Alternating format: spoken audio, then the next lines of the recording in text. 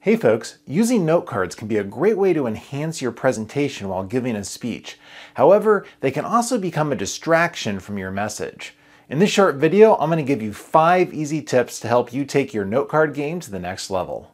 Let's get to it. Tip number 1 is to use small note cards. I highly recommend using 3-inch by 5-inch cards. They're a good size to be able to hold in the palm of your hand, and they tend to not be very distracting. 4-inch by 6-inch cards can also work, but anything larger starts to become a distraction from your message. This is especially true of really big note cards or full sheets of paper, which make a lot of noise and can be a bit cumbersome to handle. The second tip is to set up extemporaneous note cards. The idea behind extemporaneous notes is to not prepare a manuscript, but instead to use 5 note cards that correspond to the 5 major chunks of the speech: the introduction, your 3 main points, and the conclusion. As you're setting up your cards, the goal is to set up a keyword outline on your card, which basically just gives you the information that you need to reference and remember where you're at as you work your way through the speech. You don't want to write the entire thing down on the card.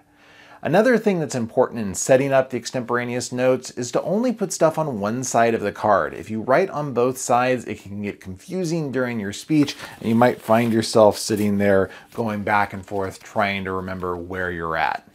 Along those lines, another thing that's really helpful is to number the top corner of your cards so that you can keep track of which card you're on and easily move between them during the speech, again, without it becoming a distraction. Tip number 3. Hold your notes in a single hand. This is really important for a couple of reasons. First off, by having your notes in a single hand, it'll make it easier for you to reference your notes while still gesturing during the speech. It's also important because it allows you to remain open with your audience. If you cradle your notes in both hands, it'll prevent you from gesturing and can impact your ability to connect with your audience. You might even try letting your free arm fall down to your side and only bringing it up when you want to make a big gesture. Tip number 4, don't read directly from your notes.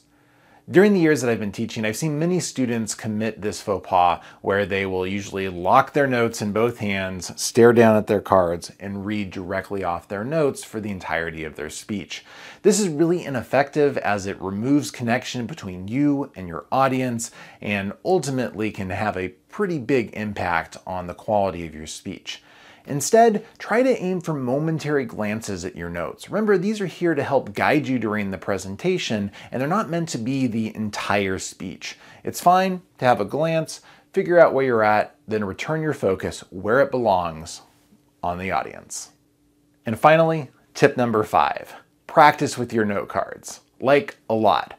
I really can't emphasize this one enough because I think this is a mistake that a lot of folks make, is they think by preparing their note cards, the speech is done. In reality, preparing your note cards is just the beginning of getting ready to give a speech. You should invest a lot of time and effort on practicing your speech using your note cards so that you become less dependent upon them. The more you practice, the more you're going to be able to focus on your audience and the less time you're going to be spending looking at your cards while giving your presentation. Well, folks, as always, I hope these tips were useful. As I said at the beginning, note cards can be a really helpful way to enhance your presentation. You just want to try to prevent them from becoming a distraction in your speech. Good luck, and thanks for watching.